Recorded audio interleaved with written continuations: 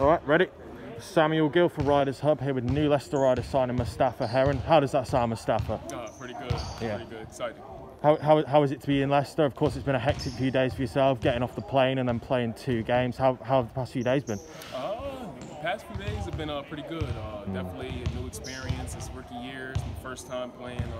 Coming off an injury in about a year and a half, so just getting acclimated to being back in the game, being back on the floor, just getting up and down. It's been fun. I've missed the game, terribly missed the game, so it's been fun.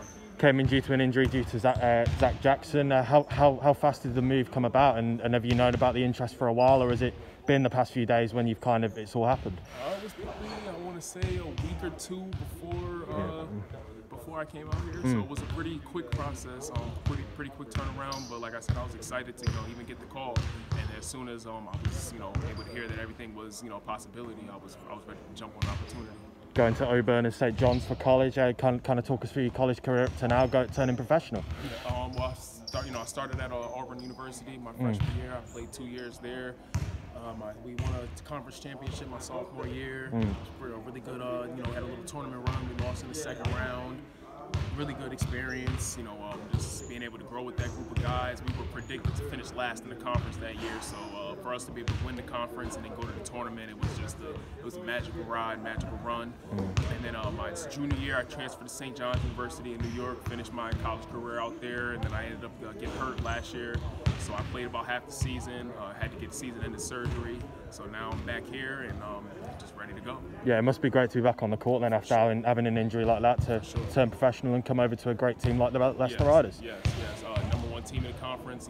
Once Coach Rob, called my phone, I started doing my research on the team, and I was pretty much ready to get on the plane from that day. Of course, it must help as well being from the same hometown as Rob. Yeah, that also helps as well. Yes. Yeah. How has it been then in practice for the past few days? Of course, like I say, 2 games, but then of course a full week of practice this week, going into Cheshire this weekend. Starting with getting off the plane and then going right into the games. I mean, it was just I was so excited that, like I said, it's been a year since I played. So if somebody had told me I could have played basketball on the plane, I would have played. No matter the outcome. But definitely it was a great weekend. We split 1-1. A lot of things to learn from the win and from the loss. So we kind of went over a couple things in practice today, and just looking to grow throughout the week, and then individually just looking to get more and more acclimated as the days go on, and then bring what I can to the teams to help us win on Friday and then moving forward. Of course, as well, despite being a little time, how has it been working with the likes of Rob, Pablo, and the rest of the coaches here so far? It's been really good. I mean, this is my first real professional experience, so I'm just trying to soak it all in. So.